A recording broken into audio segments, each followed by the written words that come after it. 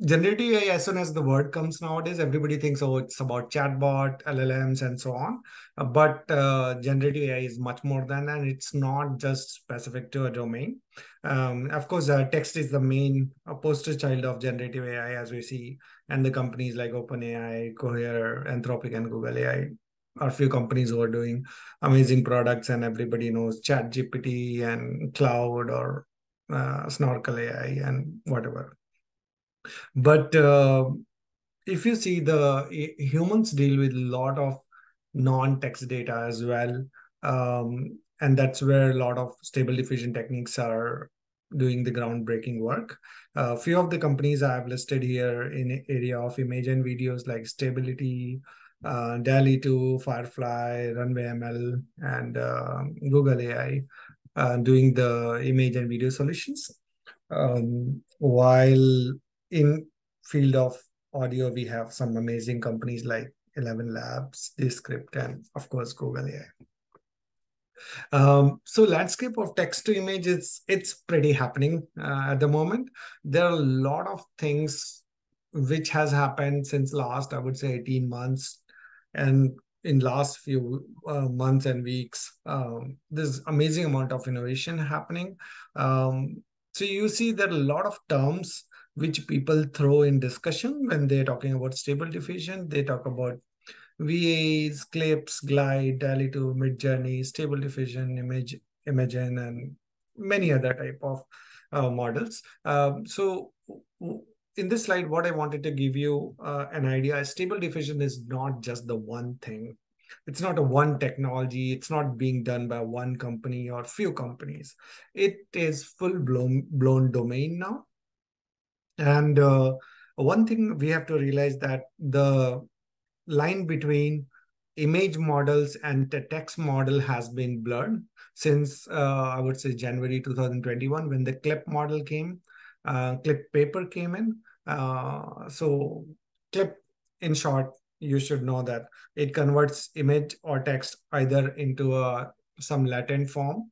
And in that latent domain, images and text, they can interact with each other to give feedback, to create innovative solutions, and we are going to talk about it. Why stable diffusion matters.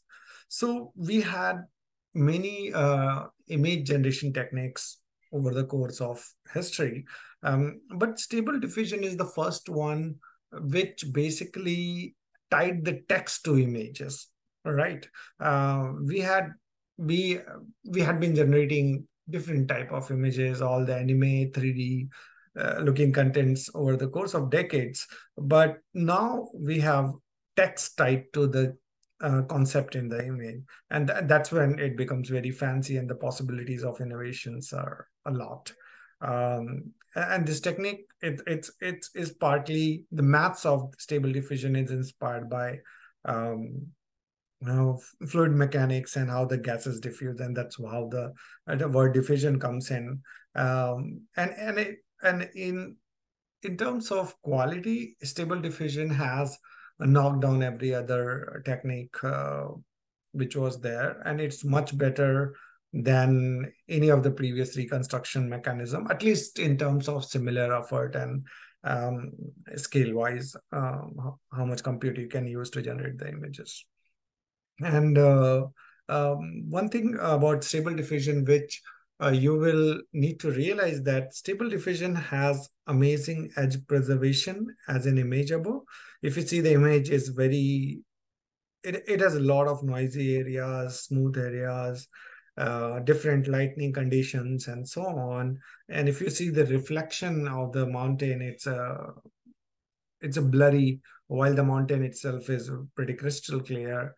And these are the differentiation where the concept of reflection on water is understood by the model itself. And these are like few of the complications which a model understands, and we are going to look through how this technique works. And again, one thing I wanted you to understand is that throughout all these models, fancy models in the market, DALI 2, Imagen, and Stable Diffusion, Midjourney, or whatever, this one technique which is at the center of all these models is called denoising diffusion.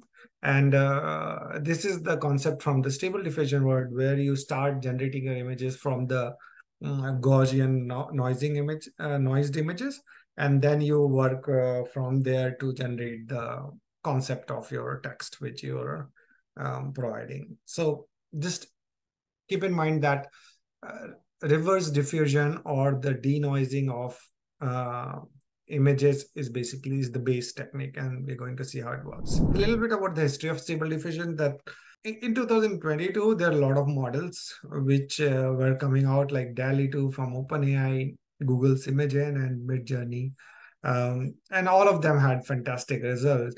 In fact, Midjourney had pretty artistic and dreamy look and feel. It was wonderful. But one thing which was stopping stable diffusion domain to really take off is all of them were closed source. None of them released their code or model for general public or researchers to evaluate, and there were no way that you can fine tune this model to do something specific to your task. So till July, everything was like closed source in this domain, while a lot of research was coming in and so on. But then in August 22, which is exactly 12 months from now, uh, Stable Diffusion by Stability.ai, they have open sourced their model, and that has created a lot of wave in the tech community.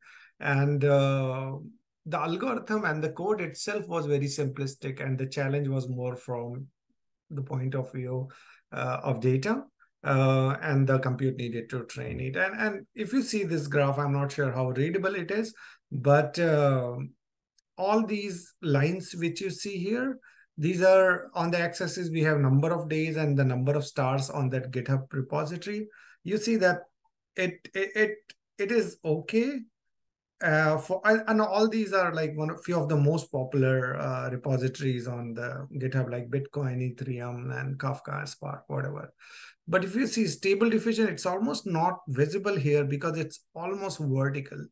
You see, it's like within like less than 200 days, it really reached the top of most popular libraries with more than 30,000 stars. And it's almost like a fireworks, it seems. And it literally became like popular within a matter of weeks. And it took the world by storm. So if you're starting your career in this domain or generative AI domain, regardless text or image or audio, whatever, you have to know stable diffusion has fundamentally enabled researchers to accelerate their work, and it has really created a boom in text to image technologies. In fact, a lot of text based work which is being developed in parallel, in tandem with stable diffusion image technologies. So we're going to see. So I just wanted to explain that it really matters a lot in the research community at the moment. And though the concept is profound, the code is not very complex. It's pretty simplistic. You will see a lot of them. And here's the intuition behind stable diffusion. If you have not seen this previously, it's okay. The Dreambooth, when I will explain it, it just requires a little bit of understanding of this one. But because Dreambooth is nothing but a stable diffusion with your own images, which we'll see in a bit. But what basically it does, it takes your text prompts and it converts it into some canonical Latin form. And it takes some form of image, any noisy image or partially noisy image. And on the basis of the text encoded, it has a model which can predict the noise in the current image. And you take that noise and subtract from the current noisy image, and then you find an image which is a little bit less noisy. And you keep repeating this process again and again until you think that you've got the image which matches the concept in a text. So this type of generation is called text condition reverse diffusion generation of image. So I know this is a lot of mumbo jumbo, but what basically it means, you uh, basically estimate the noise in current image and reduce that noise. So the image you will have after one iteration is basically altered noisy image, looks like a little bit more like description as in text. So it reduces that. So this is the intuition. What basically it means that you take the text and you estimate the noise in the current image, and you reduce that, literally subtract that noise from the current image to find the less noisy images. Yeah, so there is another intuition slide here. Uh, if I say the word boy, and I ask the system to generate an image, and suppose it generates the image on the right. As a human, you can tell what is wrong in this image. So you'll say that ears are not correct, and the head part is little shrunk. So what is happening in your mind when I say the text boy? it it triggers that these are the parts which needs change. In other words, when I say boy, noise is in the ears area and the head area, and that's the base intuition of the stable diffusion model. In the field of stable diffusion, what will happen, the actual model, it finds the which pixels have what amount of noise. So it doesn't happen like area wise, it will happen literally by the pixel wise, and that we reduce that, subtract that noise from those pixels, and that's how we do again and again, and that's how stable diffusion is able to generate. This is just to give you an idea how the algorithm works. When you have some text, you'll be able to know which areas have noise and needs to be changed or something. So yeah, so when you're trying to do the stable diffusion, what basically you do, as I was explaining, you calculate the noise, you remove the noise and repeat. So just remember these terms, CRR, which basically means calculate the noise, reduce the noise, and repeat. And that's what we do in stable diffusion. You see this block here, unit. When you say you're training a stable diffusion model, of course, there is a text encoder model which converts text into Latin form. There is a network which basically predicts the noise from the current noisy images, and you take that noise, subtract from the base input image, and you find denoised image. And we do again this process again and again. And what happens? It's not possible to do calculation of the noise all in one shot. You have to do in smaller steps. That's where the term stable comes from. Stable diffusion means it means you do a little bit change, and then you again rerun the process to find the noise as per your tech conditioning text or the input prompt. So it's not possible to change the whole image in one step. You do a little bit, and you keep repeating this process, and that's where the term stable comes in. If you try to do the bigger step and try to find the noise in one step, first of all, it will not have that great of quality. And other thing is, it might introduce the instability where it will never converge to the concept of the text.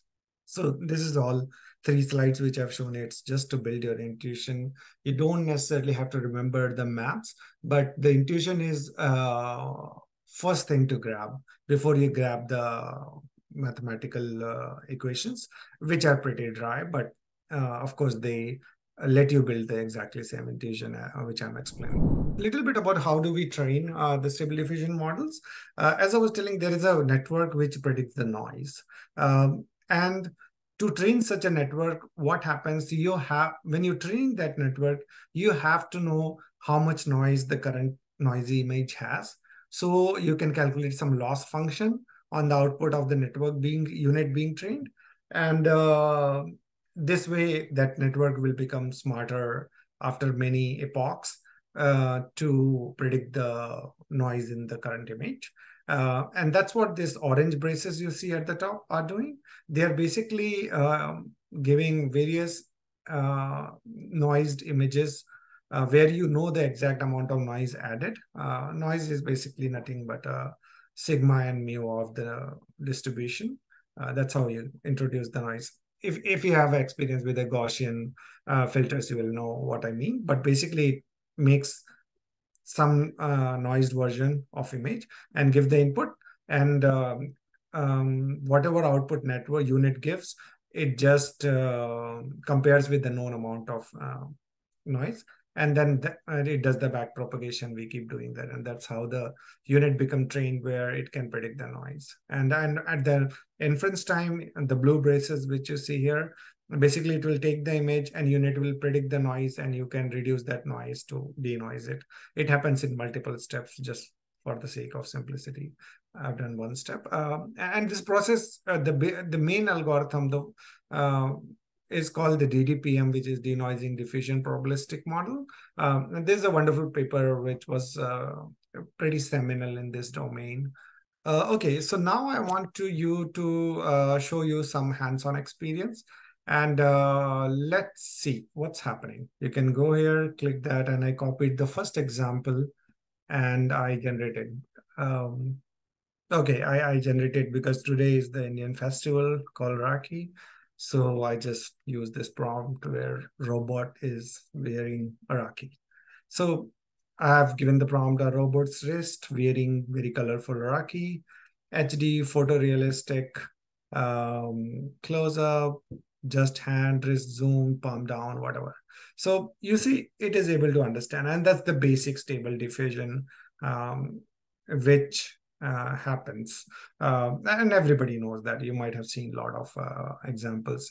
And Adobe Firefly is pretty amazing in sense you can change the parameters, like you want photorealistic or whatnot. And most of the time, at least 1 out of 4 images is uh, good enough to do your thing. If not, you can always click on refresh and it will generate that thing. One thing you have to be mindful here is that see the clarity of these images is pretty mind-boggling, right? You see the reflection of the light on the gradient on the slant surface of this robot-looking hand. Um, that's pretty awesome. You see the reflection of light. So that's where stable diffusion technique surpasses any other technique. Another thing is that it has a camera-like features, like where this is zoomed out, blurred, this is in focus, and the background is focused. Again, even this, you see the focus between all the fingers are different, and that's the power of stable diffusion, which needs to be realized, because it's amazing how much understanding it can introduce just in one thing. So just let's try the second example, which is this one, and let's see what we get. A young boy reading a book, very focused, happy. Let's see what it generates. Okay, so it has generated, and you can see that, right? It did generate what I asked it, but let's see the next example. Suppose I want to generate a Indian young boy reading a book, very focused, happy, whatever. So let me do that. Okay, so now it has created somewhat real looking photorealistic images of Indian kid who's reading book or whatever. So let's go back to our presentation. This was the quick demo, and let's start from there. We did that, but what is wrong here? Let me explain. So though we are able to generate the concept which we are writing for, but we have less control and customization to the type of image we want to generate. Specifically, if I want to generate some particular artifact or somebody specific, it's very hard to do until that person is very famous. For example, if I want to generate images of some particular person doing something, then the off-the-shelf stable diffusion models won't help you. You have to fine-tune, and that's where the fine-tuning of stable diffusion models is very viable. And Dreambooth is the paper which basically has enabled it and made it very easy to do it. And I will show you how to do it in a bit. And this is the paper. I hope you're able to see my screen. I have provided the archive link. You must download this paper. If you have never opened archive, it's basically a papers repository. You can go, and on the right side you'll have a PDF link. You click on that, it will open the PDF. The top of that PDF, I'm explaining, and let me talk about a little bit here. So first of all, realize that this paper came in mid-March of 2023. So it's not very old paper, but it has really taken the world by storm, because this was the piece which was missing. Because everybody knew that stable diffusion is great, it works, I can generate images, but I can't purpose it for my use cases, especially in an enterprise setting or professional setting, or even in personal setting. We can't do that. And that's where this paper has really filled the gap which was needed for stable diffusion's mass adoption. So what Dreambooth is basically, as we have been talking, suppose, and this image I have taken from the paper itself, you can check it out. What basically means, suppose I have images of my dog, and I fine tune the stable diffusion model using Dreambooth to learn the concept of my dog's images. And then I can type, I can generate images for my dog in various settings, like in Greece or Italy or underwater, sleeping in bucket, doghouse, or getting haircut or anything. And this is what is needed. Everybody needs to be able to overfit their own custom images to and use for the purpose at hand. As you can see, fine tuning text to image diffusion model for subject driven generation is what we really need, and we are going to learn today how to do that. We'll learn a concept, but I really want you to be able to generate custom images of your objects, your concepts after this talk, and that's what we're going to do. But I highly recommend go to this archive link and download the paper and read out. Just scroll through it. Even if you're not reading, you'll see the amazing power. It is amazing. It still amazes me. It's been a few months. So in simple words, Dreambooth can be used to put your concept in stable diffusion models by fine-tuning pre-trained stable diffusion models. So you have to understand that Dreambooth technique, it's basically taking a stable diffusion model and training it a little bit more to your custom concept. What differentiates Dreambooth is that you don't really need the million billion images to fine tune it. It's basically 10 or 20 images can do the trick for you, which we are going to do in this demo. And few of the use cases which I've seen Dreambooth getting used for, creating personalized images of people, animals, objects, generating images of people in different scene, poses, views, creating art, images for commercial purposes, and researching the capability of deep learning models. For example, if you want to see what deep learning model can really do, can it be used in this domain versus that domain? Dreambooth is really enabling this experimentation at hyperscale and at lightning speed. Basically, we're going to learn how to achieve fine-tuning of pre-trained stable diffusion model. And that's what Dreambooth enables you to do.